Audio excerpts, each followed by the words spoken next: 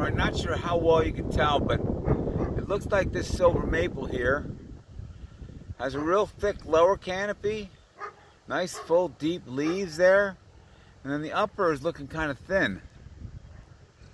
That upper line along there. Now it's still early in the season yet, it'll probably fill in a little bit, but you have to ask yourself, why is that? And the reason I'm stopping for this tree is because I pruned this tree, I believe it was last year. Pretty sure it was last year. And I didn't touch those upper leaves, those upper branches.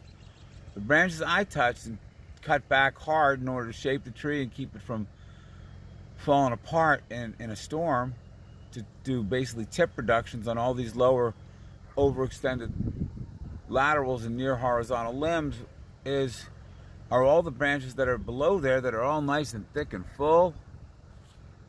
And I just wonder, I mean, that's the first time I've noticed that effect. You know, if you stay in this business long enough, you're going to see things, and that's how things are learned, through observation. Now, I'll have to think about this for a while. What is going on with this tree? Why would it do that?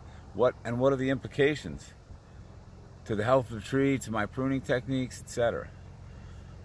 All right, hope you all having a great day.